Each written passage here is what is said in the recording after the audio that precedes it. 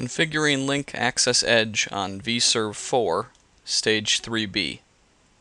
After the certificate's been issued, go to the download link, select IIS7, and download. Save, put it on the desktop.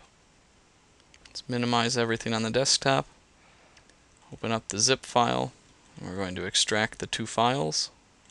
Move them there. We now need to pull up the MMC, go to File, Add Remove Snap-in, Certificates, Add, Computer Account, Next, Finish, OK,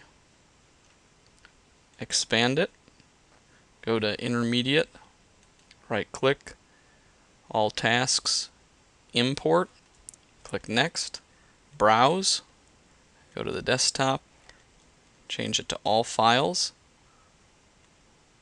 and pick the intermediate file, click Open, click Next, verify that it's got intermediate specified, and click Next, click Finish, and OK.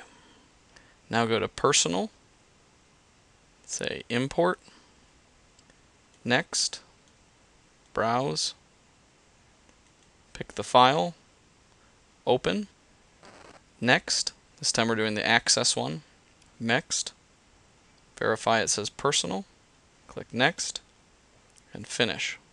Click OK. Now go back to the Certificate Wizard, make sure you're on External Edge, click Assign, click Next, pick Public, click Next, Next, and Finish. Click Close.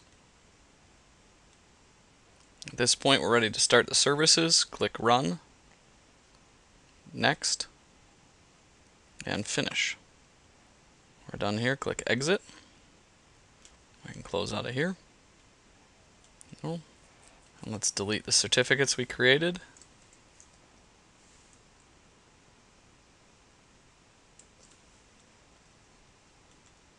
And remove them from the C drive as well.